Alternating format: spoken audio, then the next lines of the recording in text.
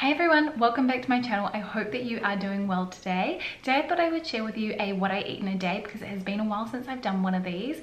So I'm just gonna start off with breakfast because I've actually got it sitting here.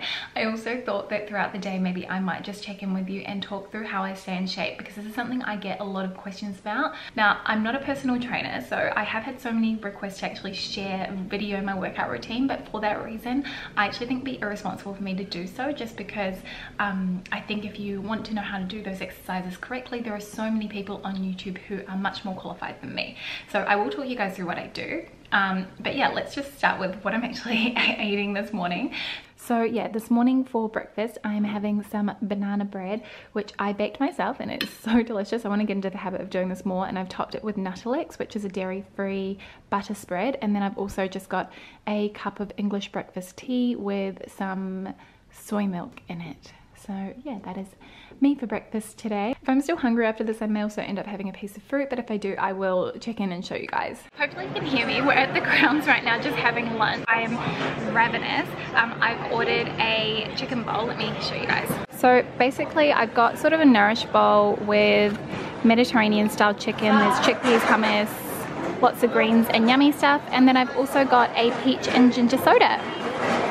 And Luke's lunch, he got a brioche burger with bacon, I think, and a coffee. So yeah, that is what's on the menu for lunch today.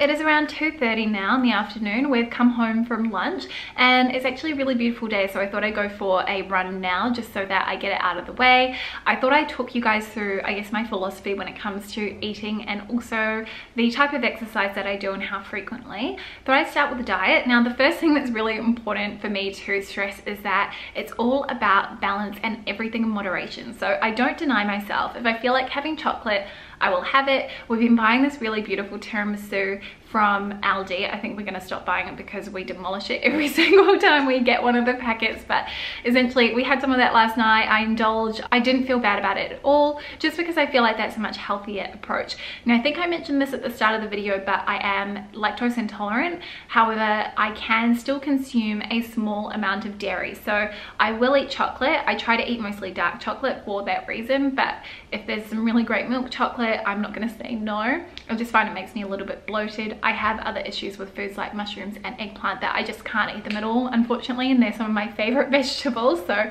that sucks, but it is what it is. So yeah, basically if there is chocolate around, I'm not gonna say no to it. I will have chips if I want. I'm not big on fast food. It's not really something that I enjoy. I don't really like going and getting pizza unless it's a nice authentic Italian pizza, and even then I want to eat it at the restaurant. I don't want to get takeaway brought home.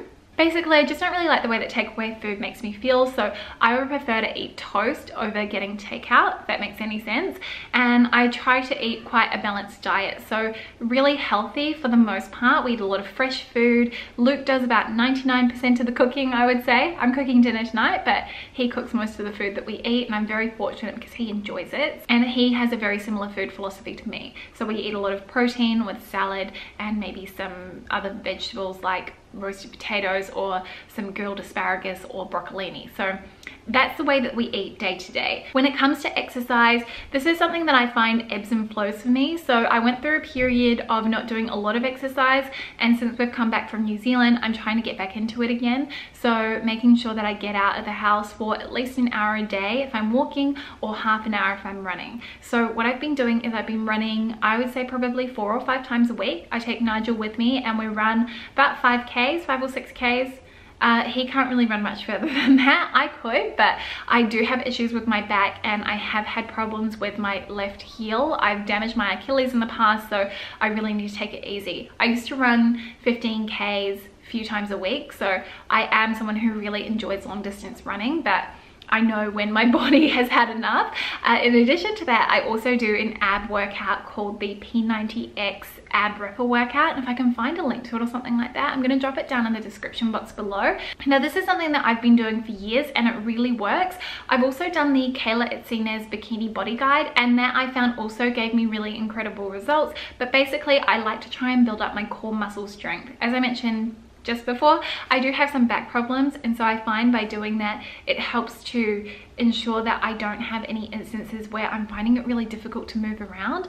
I did at Christmas time really do my back in, and I spent 2 days lying in bed basically because I could barely move. So I have a bulging disc for anyone wondering, and sometimes I have problems with it. I damaged it when I was 14, very long time ago, and there's not really anything I can do about it now aside from try to manage it and make sure that I don't have any instances where I pull it out and find myself in that situation. So that is really what I do from an exercise point of view, and I find that doing those two things really helps me to balance out what I'm eating. It means that I can indulge when I want to, and I find that if I do have a period where I'm indulging a lot more than normal, I will kind of rein it back and go back to eating a lot more cleaner, and I guess not having so many sweet treats. But I do find it kind of goes through cycles. So yeah, I guess that's kind of my take on how I nourish myself and how I exercise. But I do think it's really important to just be active and move around. When I was working at Discovery, I walked an hour and a half every single day just from my commute, 45 minutes walking each way. So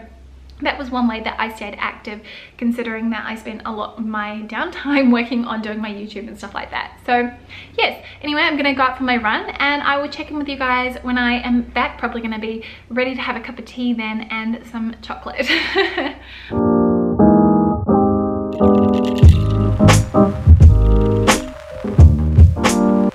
So I'm back from my run now. I've just freshened myself up, had a shower, and I'm having a cup of tea and also 4 of these little mini eggs. These are leftover from Easter actually. I just found them. Oops. Some of them are Oreo, and then there's a salted caramel one. So yeah, I'm gonna get right back into work and enjoy this now.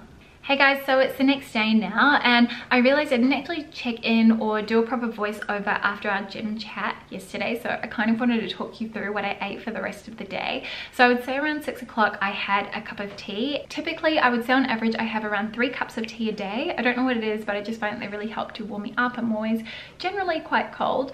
And then after that we had dinner, I think around 7:30 p.m, and for dinner we had a meal that I cooked. I know, shock horror. Luke does 95% of the cooking, if you guys weren't aware. And this was loosely based off a meal that my yaya makes quite frequently. So it is a chicken that's sort of been shredded up or chopped up and cooked in a tomato-based